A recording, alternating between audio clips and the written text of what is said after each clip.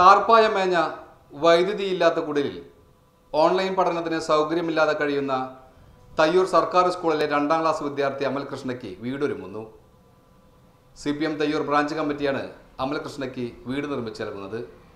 ഓണത്തിന് മുമ്പ് തന്നെ വീട് അമൽകൃഷ്ണയ്ക്ക് സമ്മാനിക്കും. ഓൺലൈൻ പഠനത്തിനായി നാടെങ്ങും ടെലിവിഷൻ വിതരണം നടക്കുമ്പോൾ തയ്യൂർ പേരകത്ത് സദാനന്ദന്റെ മകൻ അമൽകൃഷ്ണയ്ക്ക് സ്വന്തമായി വീടില്ലാത്തതിനാൽ പഠനം നടത്താൻ കഴിയാത്ത സാഹചര്യമാണ്. അമൽകൃഷ്ണയും മാതാപിതാക്കളും അടങ്ങുന്ന നിർധന കുടുംബം താമസിക്കുന്നത് ടാർപ്പായ മേഞ്ഞ കുടിലിലാണ്. ചുമരും വൈദ്യുതിയുമില്ലാത്തതിനാൽ കെട്ടിട നമ്പർ കിട്ടിയിട്ടില്ല.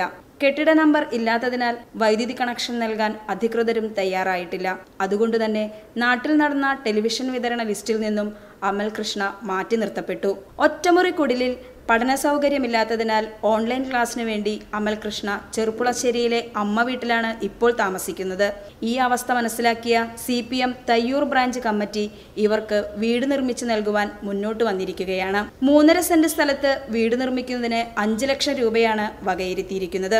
സുമനസുകളുടെ സഹകരണത്തോടെ ഓണത്തിന് മുൻപ് തന്നെ വീട് നിർമ്മിച്ചു നൽകാൻ കഴിയുമെന്ന പ്രതീക്ഷയിലാണ് CPM പ്രവർത്തകർ.